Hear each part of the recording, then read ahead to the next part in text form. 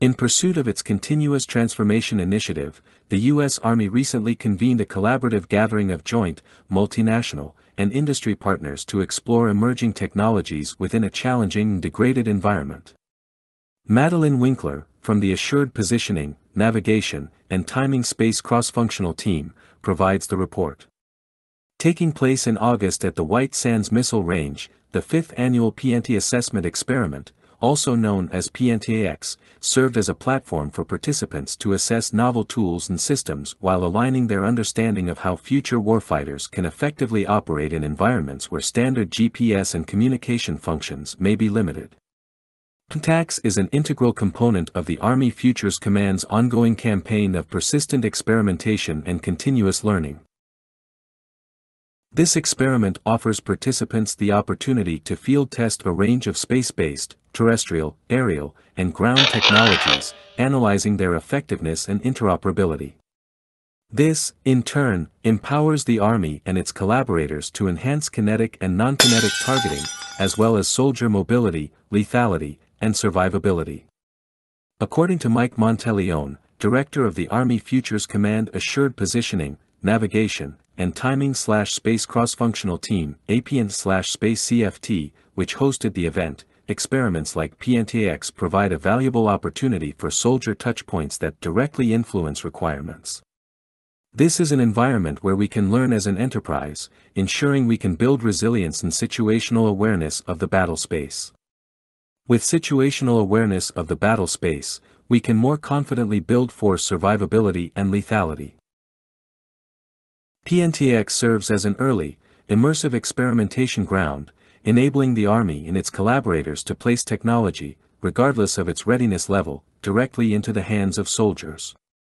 These early opportunities for direct end-user feedback, often referred to as soldier touchpoints, play a crucial role in shaping technology development and capability requirements. In the most recent iteration of PNTX, soldiers from various divisions had the chance to engage in soldier touchpoints.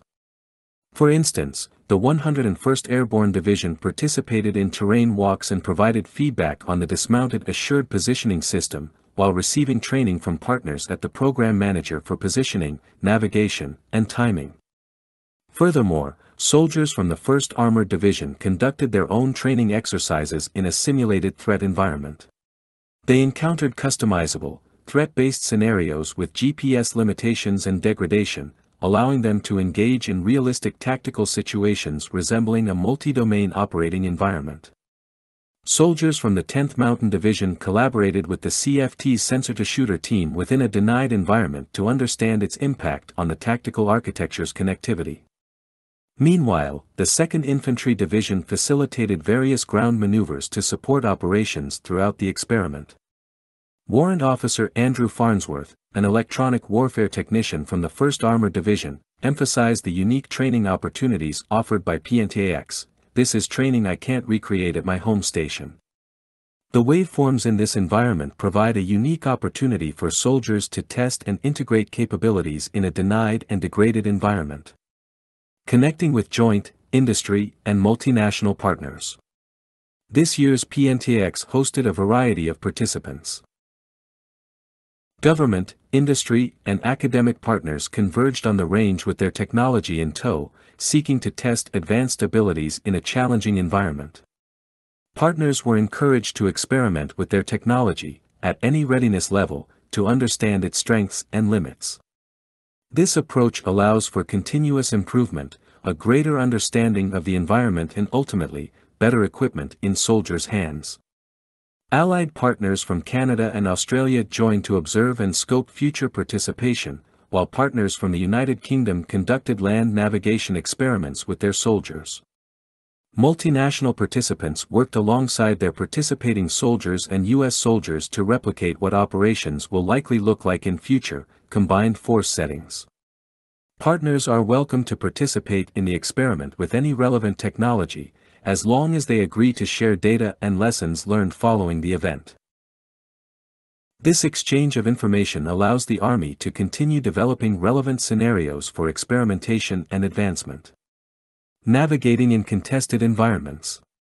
The open-air denied, degraded, intermittent and limited environment at PNTX was achieved through jamming and a variety of other threat interfaces that resembled real-world, layered approaches soldiers might face in a multi-domain operating environment.